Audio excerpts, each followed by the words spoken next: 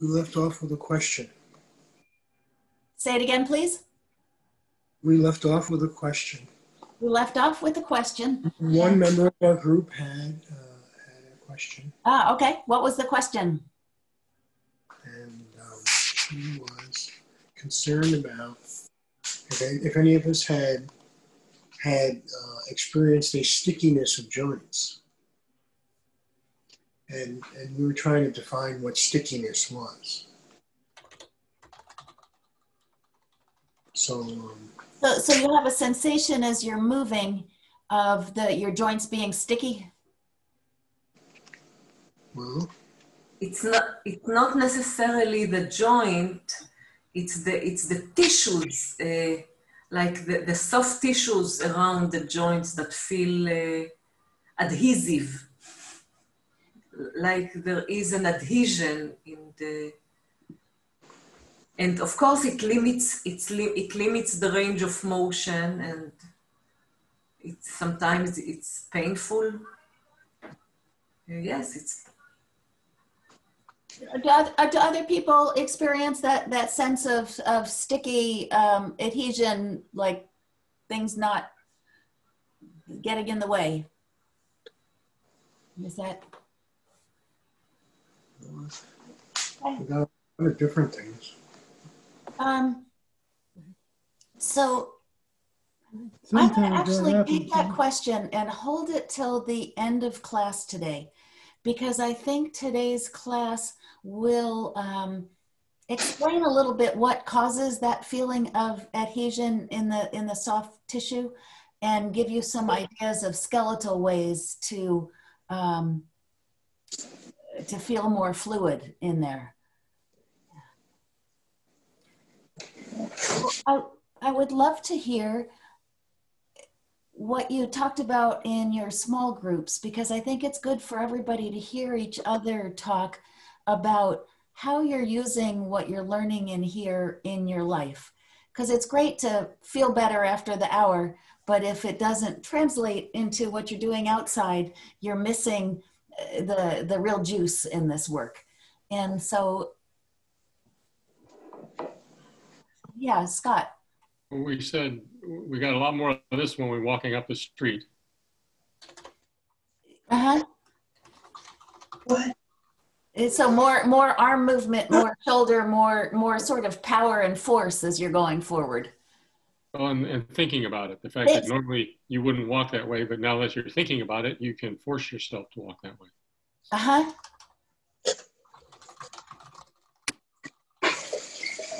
You have some ideas of things that you can experiment with when you're walking that make you feel different. Yeah.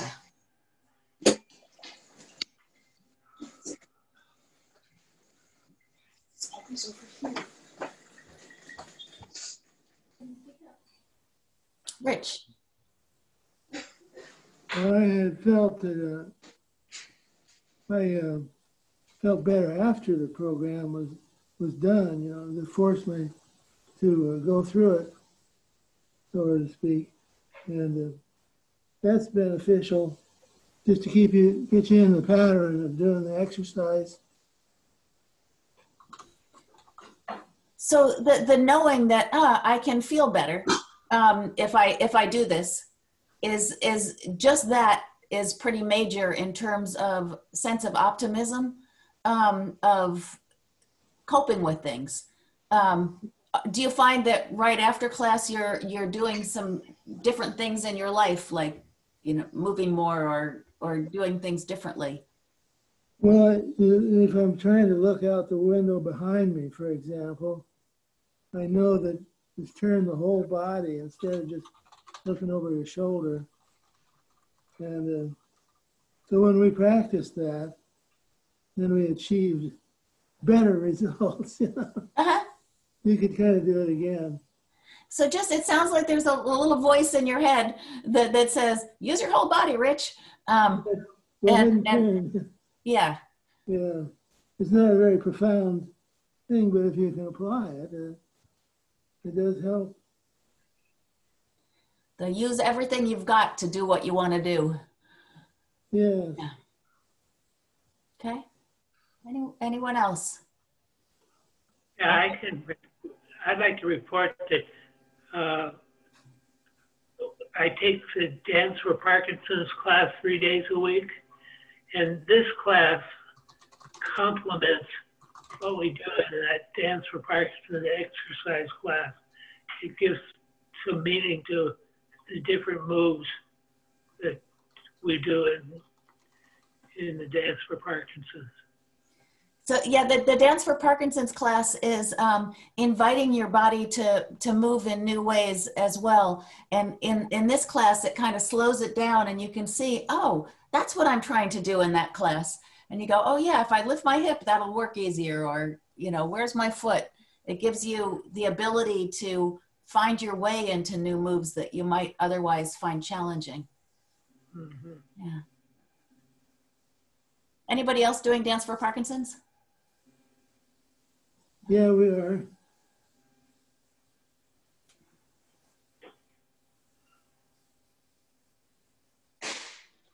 Al, do you have something to say there?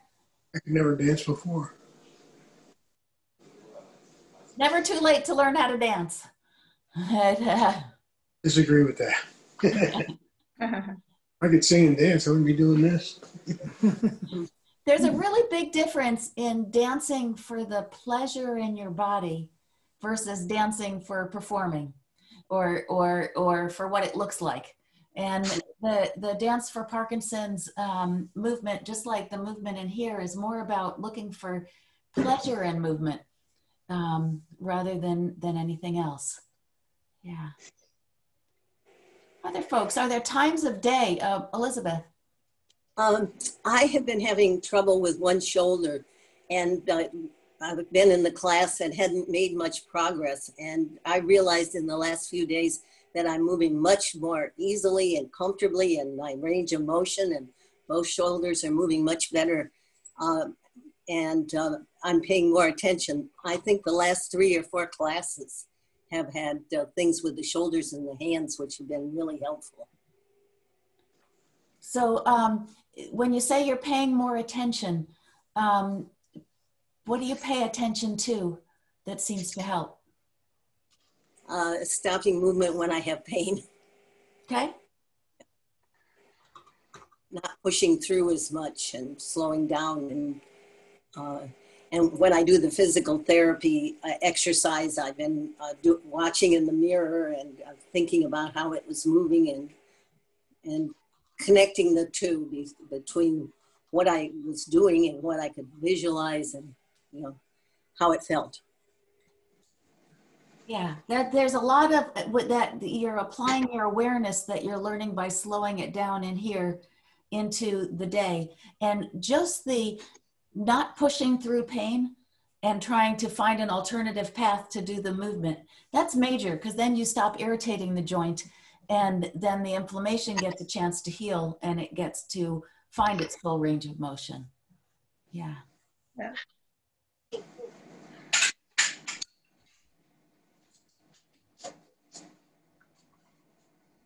Anybody else?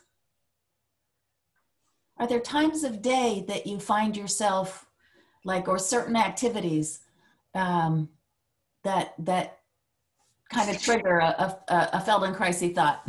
How do I use myself thought?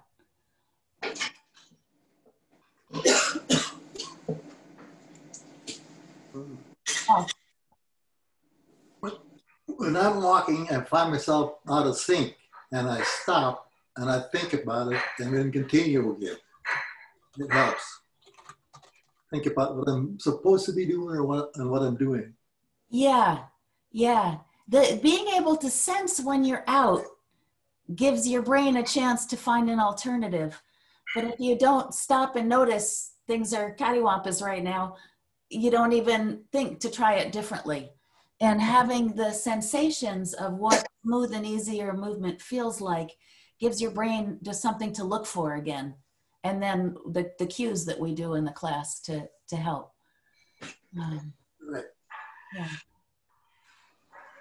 I work in an office all day. My husband and I own a business and I have to sit at a desk sometimes all day, and it's very difficult because you start getting stiff. And so I have to think of new ways to move while I'm sitting there, or get up and move around and then sit down again. And that's challenging. But just the noticing that you get stiff, and the noticing that, oh, if I get up and move around or do something different, I feel better. I love Feldenkrais's book called The Elusive Obvious, because when you say it, it sounds mundane, like, of course, but to actually do it in the moment makes a profound difference in your comfort. Yeah. All right. So today, anybody have anything else, or also I'm gonna start in the lesson. Barbara, unmute yourself, Barbara. Okay. One of the several ways I do carry it through the day is when I'm feeling pain, or if I can just think of it, like if I'm doing dishes, just to find another location in my body to move from and explore that, and include it in the gesture. And so in a general way, using that, if I can pause and do that. The thought comes first, and then if I can pause myself to apply it as slowly as I can, or as long as I can, it's always beneficial. Yeah, that's a great one. It's a general principle, is that we have habits for where we start our movement, and breaking up that habit by trying something different is often a way to find a way that doesn't hurt. And especially if you find a way to start it from the big body parts and go out to the periphery, rather than starting it with the hand and going up, or that big muscles for big movement makes a big difference. It is a whole new orientation to think of the body as my bones. So that's a big, and that does kind of get you to resonate with the pelvis or the bigger areas too. So today we're going to play with that concept, with the thinking of the body as bones. Significantly, I have my virtual pool cue, and we're going to play with that in our bodies today. But the thinking of it as bones helps you think of how the force goes through your body. And there is a biomechanical aspect of how we move. Our bones have to hold us up, our muscles have to move those bones, and the alignment of the bones just makes a big difference in terms of comfort. So come to the front of your chair.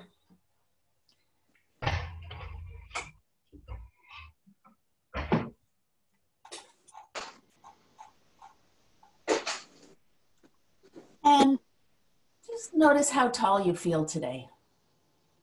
If you had a virtual doctor's office thingy that goes on the top of your head that you're sitting at, just get a sense of how tall you are.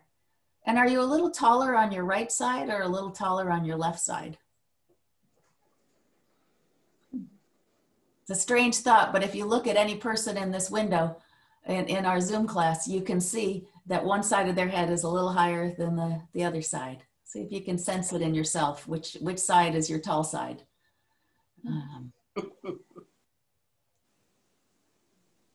And then imagine a line going down from your nose. So whether it's like a string with a weight on it, like a plumber's bob, or I was having fun looking for props this morning. If I have some kind of household cleaning implement from where my nose is and it goes down to the floor, where does it hit the floor? Is it a little bit to the left of your middle or to the right of your middle? Does it hit the floor, or does it land somewhere on your body? Sort of how far in the forward back line is it? Okay. And then do the same thing with your chin. Imagine a string down to a weight on the ground. Does that land in the same place as the nose one? Usually it doesn't. Usually it's a little over to one side than the other.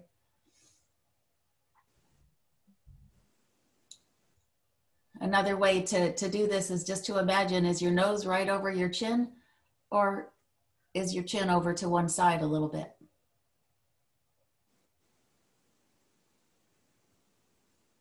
And just check, open your eyes and look at your little Zoom box of yourself. You might have to go to gallery view in order to see yourself if you're in speaker view. And look and see, when you look at yourself, like I always like to hold my head this way, so my chin's always over there and my nose is always over there a little bit. And just notice what your pattern is for what you're doing. And then which is further forward, your chin or your forehead? You can kind of play with, you know, pulling your chin in, pushing your chin out.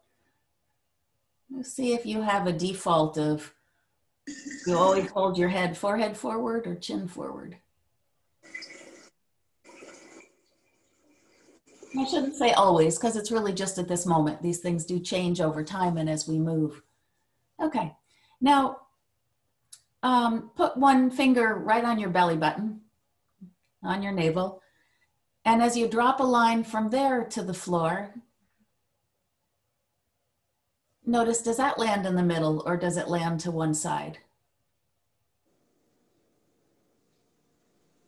And notice if you have an immediate urge as soon as you feel any asymmetry to correct it, and try and let that go for the moment. Just let it land where it lands.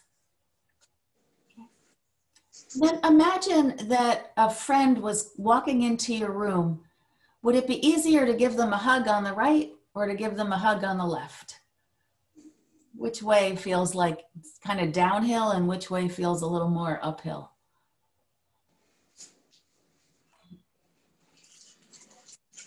I'm just going to mute everybody so we have a little less background. And then begin to pay attention to your feet. And your left foot, do you have more weight out toward the fourth toe line or toward the big toe line on your left foot? And more weight in your heel or in your forefoot? And on your right foot, do you have more weight on the big toe line or out toward the fourth or somewhere in the middle?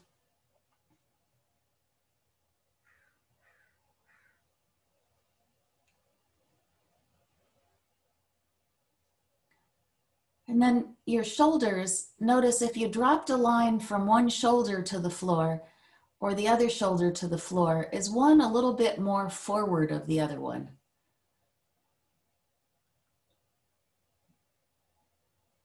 You may be seeing a pattern in where the weight is in your feet, which shoulder is forward a little bit, and where your plumb line drops. They're often all connected. And then one more just measurement thing, which is to take a breath in. And as you take a breath in, does it go up one side of your neck more than the other? Like if you try to breathe to get taller, does one side of you get taller more than the other?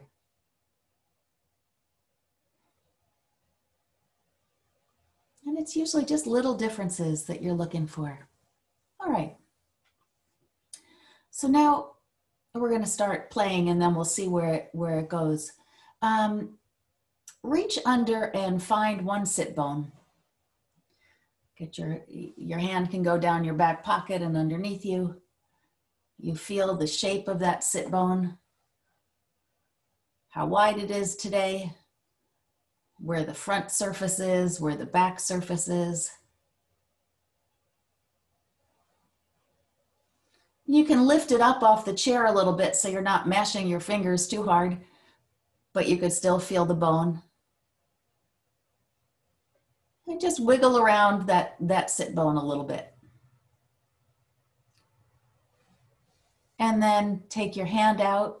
And as you take your hand out, go back at a little 45-degree angle, just so that you're encouraging your sit bone to go back and out a little bit.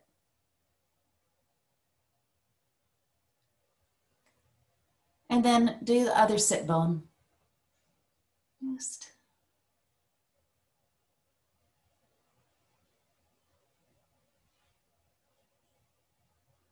Feel the front and the back, the width.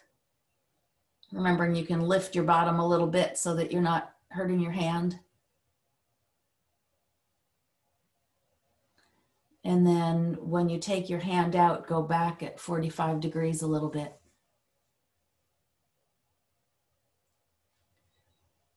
And see if you found that little bit to the front surface of the sit bone that we've explored in other classes. And then drop the plumb bob from your nose and see if it's landing a little closer to the middle. Sometimes just this little bit of finding the sit bones helps restore the body's sense of symmetry. So Danielle, when you're at the office, if you're looking for just a quick, refreshing, quick thing, reach in, pull your sit bones back, find them, and just see now, like, is it easier? What happens when you breathe? Is it easier to breathe up into the back of your neck and to make your head longer?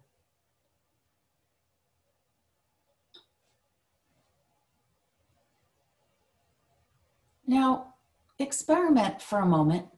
Take one foot and roll it onto the big toe side, and see which side of your body gets shorter.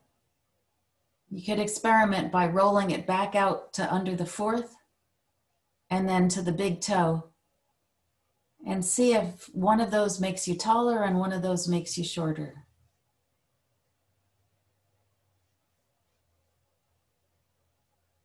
And then try it on the other foot. Roll into the big toe and then roll your foot outward a little. And if you roll your foot all the way out to the fifth toe, you probably get shorter again. There's a spot right around the fourth, which is usually the one where we feel the tallest. Okay. So now that you're sitting, tilt your head a little bit one way. And where do you bend? When you tilt it this way, which vertebrae of your 24 takes most of the bend? Most of us, when we bend our heads, it's kind of an L shape that we make with our spine and one particular spot, okay? And then bend your head the other way and feel which vertebrae does most of the work. It's often radically different. When you go one way, it's often something in your neck that bends. And when you go the other way, it's often something in the chest that bends.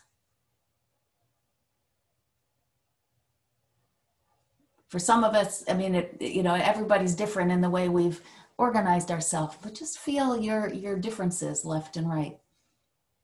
Anybody who's feeling a difference in where they bend? Okay. So now if you imagine your spine as a continuous curve, if you want to bend in a different place, you have to, from the inside, put pressure in a different place. Like if I want to bend in the middle of the curve, I put the pressure at 90 degrees to that spot. But if I want to bend up in the neck, I have to aim at a little angle. Or if I want to bend low down in the spine, I have to aim at a little lower angle to the circle. So I want you to imagine that you have your own gentle stick. It could have a nice rubber ball on it.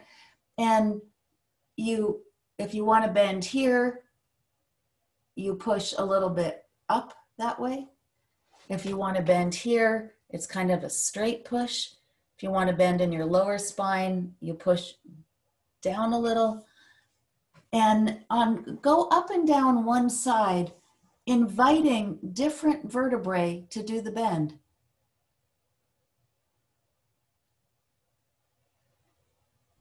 And you may find you have to shift your weight a little bit in order to do this.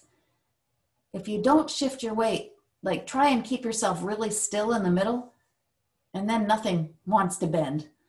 But if you move yourself over onto one sit bone, you'll find that suddenly all the vertebrae get a little easier to move. So if I'm wanting to shorten my right side, I put my weight on my left sit bone.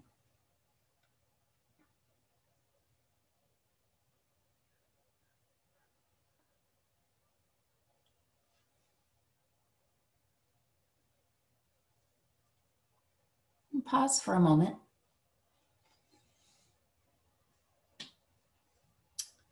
Let's do that again, but this time notice what your foot is doing to help you do this. So if I'm bending my right side, paying attention to the right foot, is it easier to aim for different vertebrae if your foot's on the big toe side or if it's under the weight's under the fourth toe side?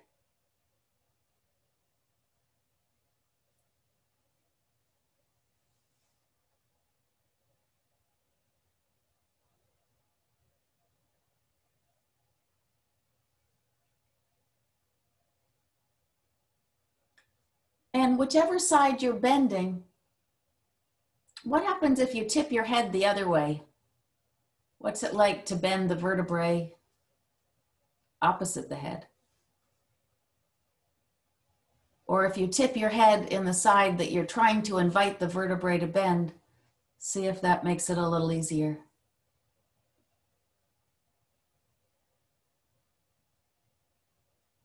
And what if you go ridiculously far onto that other side sit bone?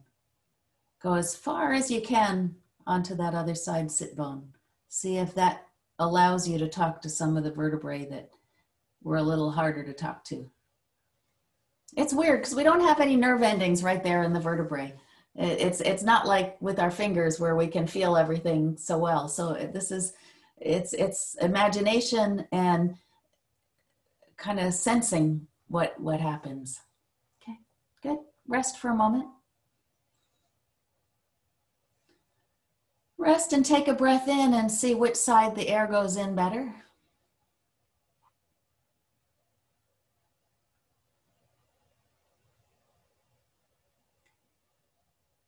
And then let's experiment on the other side.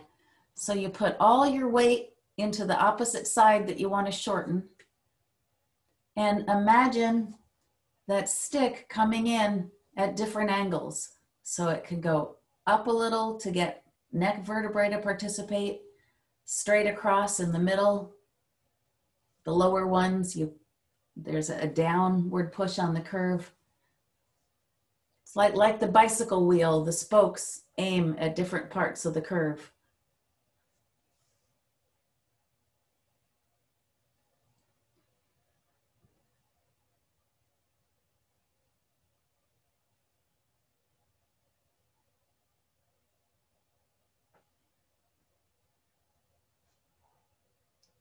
And try putting your weight as far over as you can and exploring which parts of your foot make this easiest. So pressing on the same side foot that you're curving, which parts of your foot make it easier to bend in different places?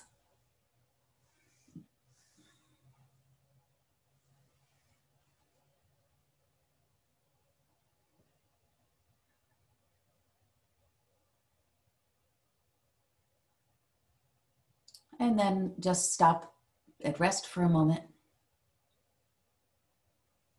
We're going to alternate now. So you could start, say, with a vertebrae right in the middle of the neck and tip it one way and then tip it the other way.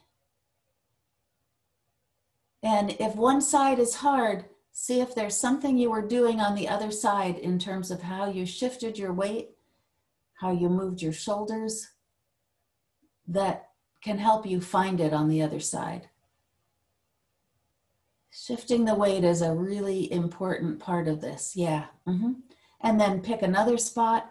And if it helps to put your fingers on the spot, you can, or just imagining which vertebrae you're talking to.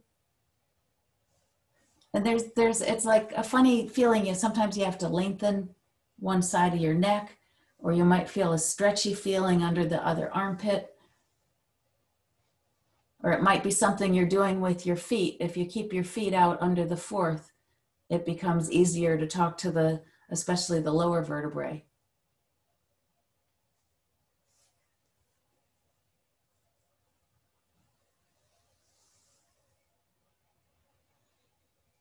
And for anybody who has times when they feel, especially in the neck, one side working way harder than the other, this begins to help your brain find how to get equal support from the two sides.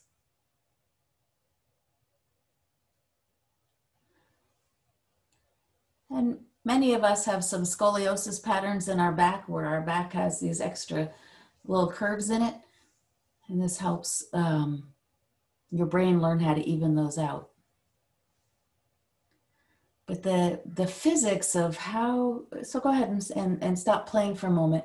The physics of how our head is balanced on our body is this arch that our pelvis makes.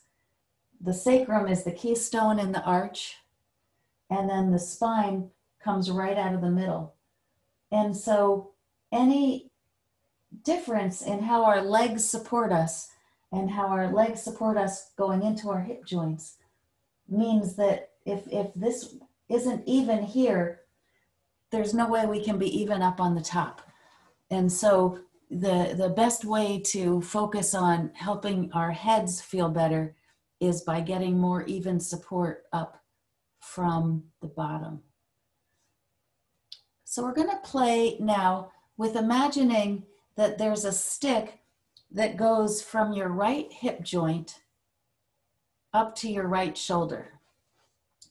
And when you lift your right hip joint, go ahead and lift your right hip joint and see see if you can aim the stick right at your shoulder.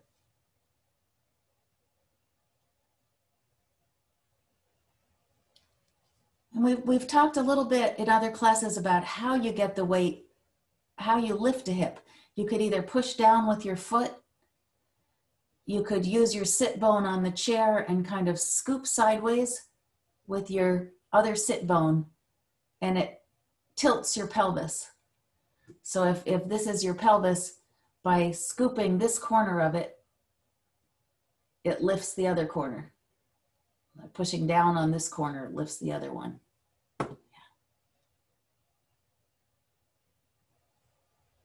Okay, good. Now, change the angle that the stick goes. So instead of pushing right into the shoulder, change it so it goes like halfway between your shoulder and your neck.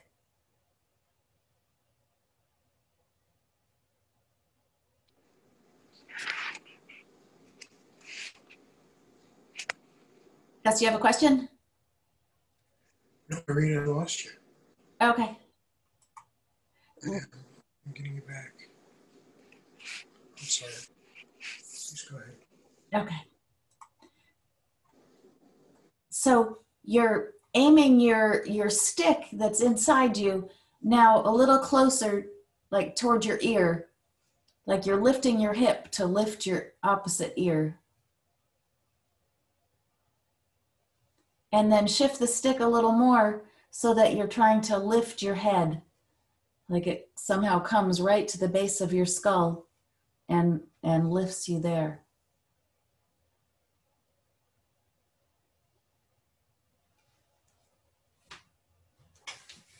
You might play with the idea that we talked about, I think last week, of that there was a stripe. I put tape on my hands and on the foot, that your foot is rotating outward a little. Like this line gets pulled back toward the outer heel. The arch lifts up a little bit to help the foot roll out and backwards. And that line helps you doing that in your leg. So your feet stay on the ground, but your foot rolls out and back. And that helps you direct the stick. Okay. Rest for a moment. And which side of your body feels calmer right now?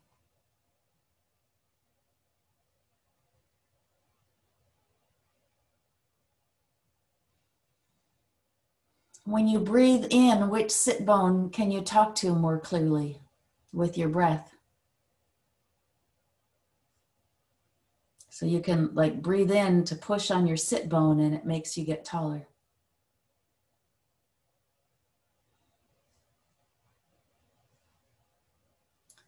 And then let's put the stick on the other hip joint and begin to aim the stick right at your shoulder. So first you have to find a way to lift that hip, which is going to be pressing your foot into the floor or taking your sit bone and your other sit bone and pushing into the chair and curving it a little bit,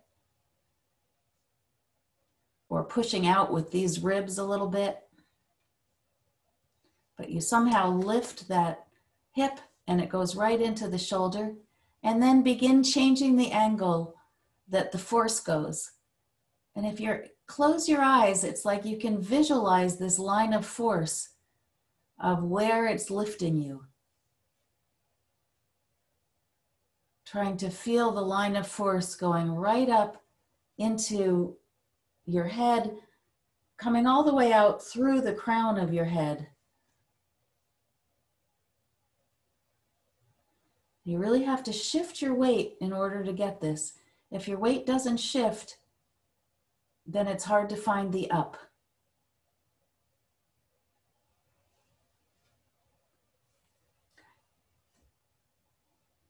And rest for a moment.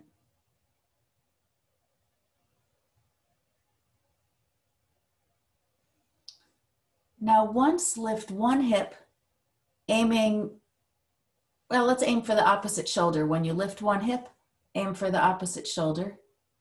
And then lift the other hip and aim for the opposite shoulder. So your weight, you'll kind of swing across yourself a little bit. And then begin aiming the two sticks closer and closer and closer until both aim right up into lengthening your head.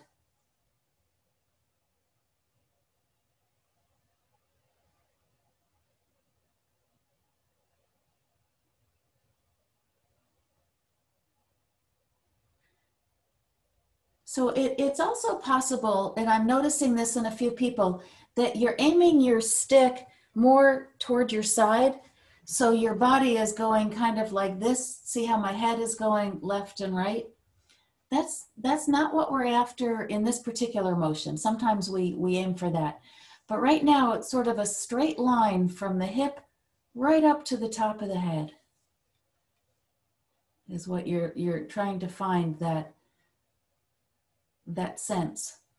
So it means the hip has to actually lift up off the chair a little bit in order to lift your head.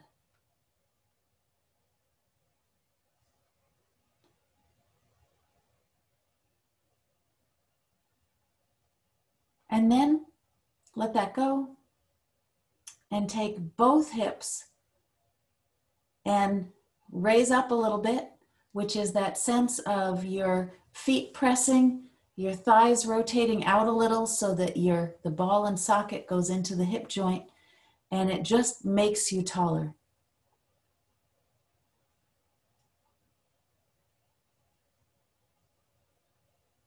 Okay, good. Let that go. And what did you do to let it go? To let the stick go? Did you roll back on your sit bone a little? And you got shorter, yeah. And did you collapse a little in the ribs so that that line of force goes out the side? Okay. So now find that place. It's usually a little bit forward on the sit bones where you can have a sense that the force goes up, up, up, up, up, up into that length. Can you still breathe while you're up there? And then come back, fall back down and see what your own particular pattern of falling is. And then fall up in the sense of up. And feel when you're up in that place where the two sticks come up into the neck, try turning your head and feel what it feels like to move your head. Okay. And then fall back. You could exaggerate your falling back pattern, whatever it is, and turn your head and see if you get that kind of sticky tissue feeling of like it just doesn't feel quite nice to turn. And then come back a little bit forward. Find both of your sit bones, both of your feet out on the outside edge, and that sense of a stick pushing from each sit bone up to your neck.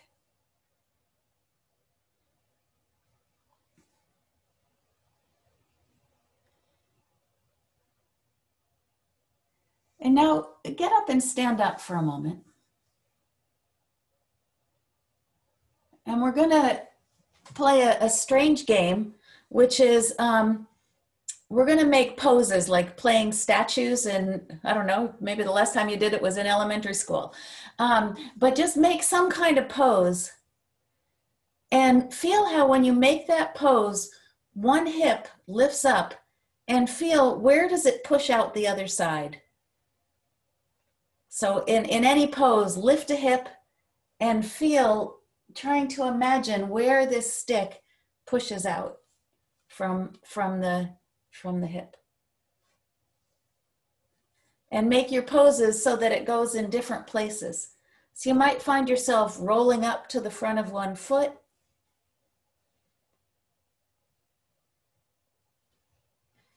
If you bend over and reach for something, you could feel how there's a stick from the hip that helps you reach forward into some crazy pose. It's like you're beginning to see yourself as this line of force that goes from your foot up to wherever you choose to put your hand. You could pick a particular color like a neon light, and when you feel this connection going up through your body, turn it neon. So you're your own personal light show as you're moving.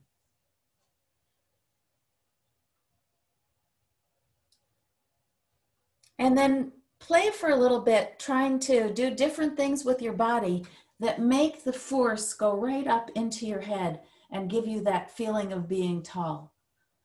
You could try taking a step forward and finding where do you feel from your foot up to your head tall.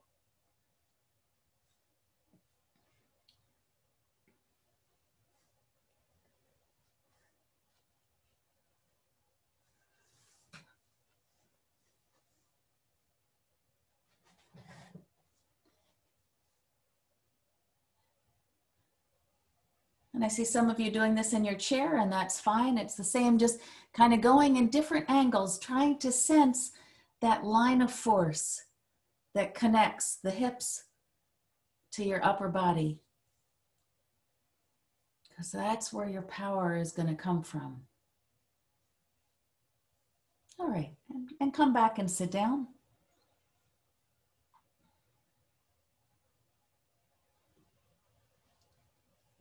And find that place of forward and tall as you're sitting.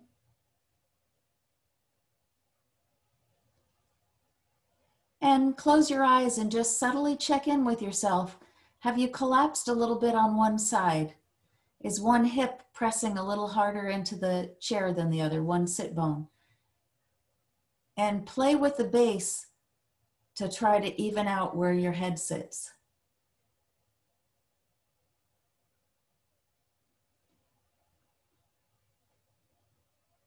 And check in to see if you've got it by closing your eyes, imagining that plumb bob from your nose going down to the floor. Is it in a different position than it was before? Are your feet settling into a different pattern of supporting you in order to keep this plumb bob in the middle? And use your feet to pass the plumb bob left and right. So it's like the pendulum hanging from your nose and You can use your feet to move it left and right. You can move your feet to move it forward and backward. You could use your sit bones to move it left and right, or your sit bones to move it forward and back.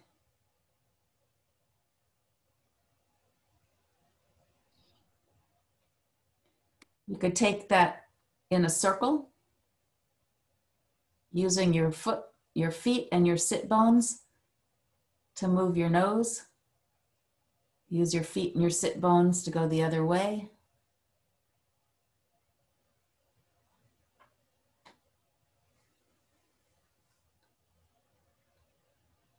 And then find that middle place where it's like the guy wires that hold up your head are even on the two sides.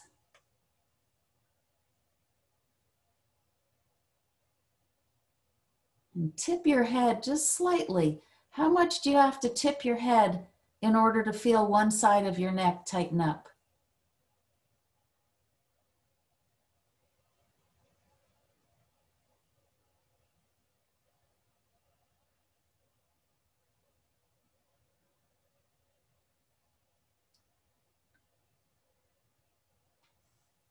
So a lot of times we go around thinking, I've got a bad neck, I've got a sore neck.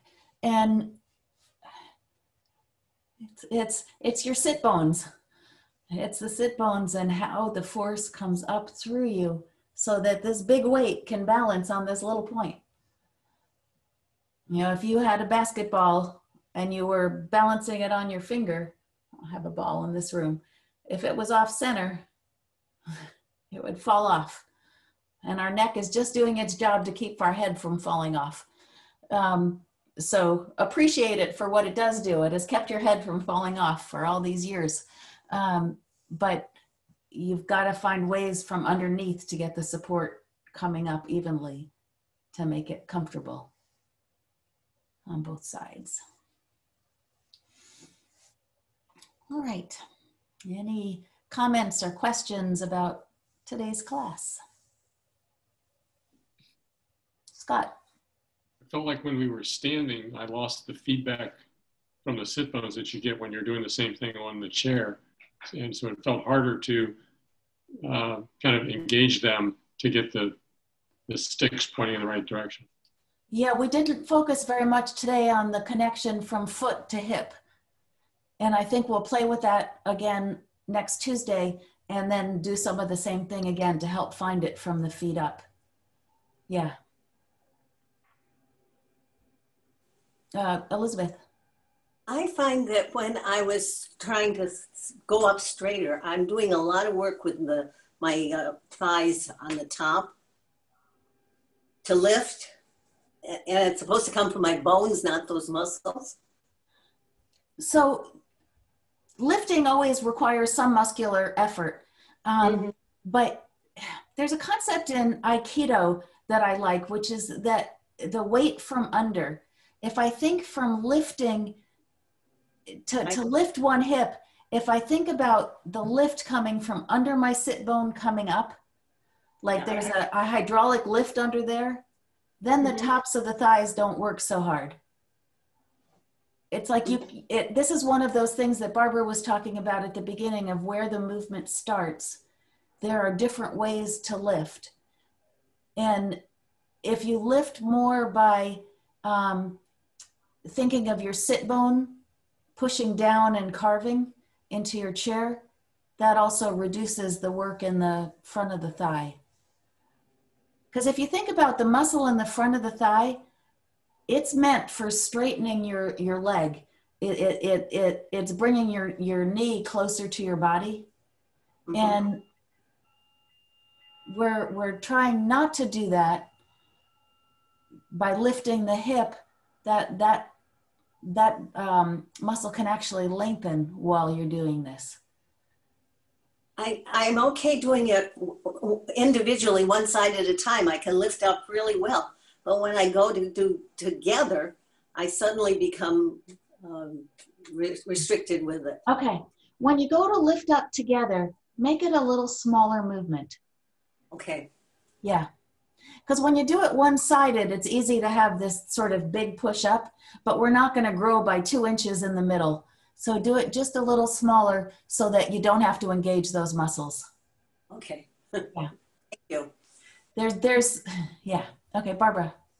When you visualize the two poles coming up through your skull or your bone, do they cross or are they straight? Since the lines are coming from a wider base in your hips up here, they would eventually cross, and like above your head, they'd be coming out. Okay, above the head. Yeah. Yeah. Irene, so Anat? If I notice a tendency to collapse on one foot, and so actually in a more pragmatic way, how can you fix this asymmetry? Where do you start from? The first thing is sensing it and realizing that it comes from lower in the body. Because that gives you a place to play. It's very hard to fix it just from up at the top. And with the foot, and this is something we've done in some lessons before you joined the group, and so we'll do it again. But when your leg has its support underneath the base of the fourth toe, and when the arch rolls out a little and the fibula moves back a little and the thigh rotates out a little, it drives this ball right into the socket of your hip and gives you the support.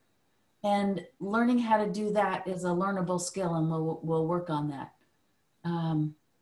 But if you let your weight roll into your big toes, it pulls this ball out of the socket, and you don't get the support for the base of this arch that everything sits in. Yeah, I understand this. My but question, how do you do it? You know, when you notice that, for example, because of the foot collapse, that one hip is a little bit higher than the other. So should you fix it artificially, like try to balance it, to put more pressure on the other leg, or use the muscles to contract one side and lengthen another side? It's always a puzzle, this, how to fix this asymmetry. But, so for me, if I try to fix it deliberately by going, okay, I'm going to tighten this side to balance the tightness in the other side or something, I end up just feeling like rigid and locked up. Right. But if I let myself experiment a little bit, it just kind of naturally gets easier. And I find things like this thing we did today of the aiming the force on different vertebrae, it just gives my brain more possibilities, and then my brain chooses a better thing when I'm moving.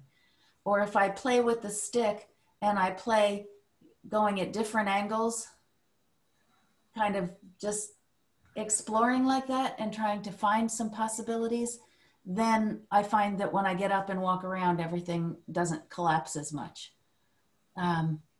So I would go for the experimental model rather than, because our bodies are never static. We're always, right, no matter how we're standing, we've got to find the force from our foot up to our head. We're always looking for that sensation. And so getting used to looking for that sensation will help your brain just do the right thing. Do you believe that if the spine would be freer, so it will automatically, unconsciously organize the bilateral asymmetry? It will eventually... Yes, but the spine can't be free if it gets uneven support from below it.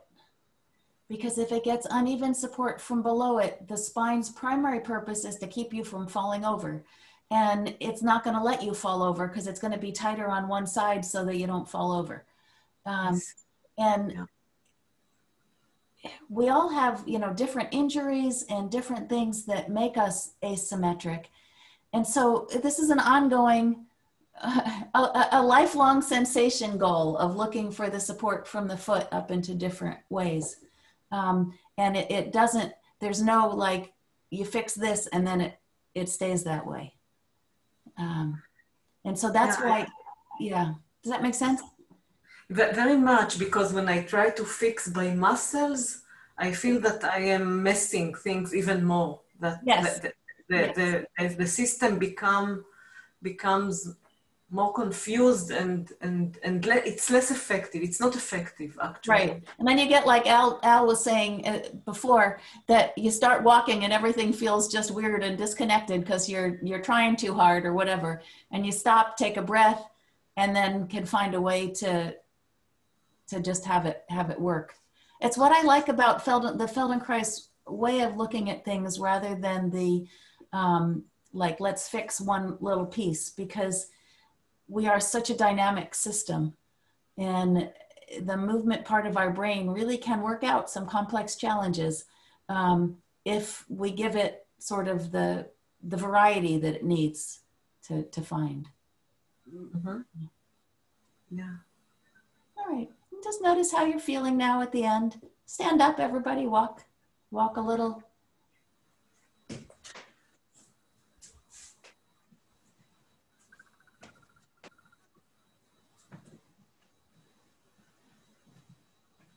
And go find a wall that you want to push over,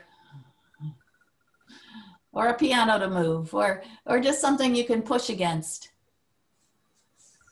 And push against it a little bit and feel that line of force go from where you're pushing down into your feet.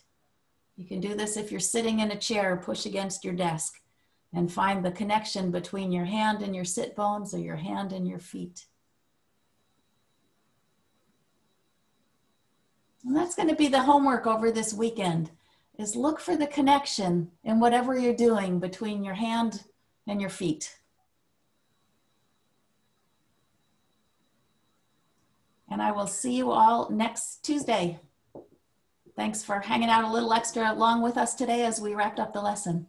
All right. Bye. Thank you. You're welcome. Thank you.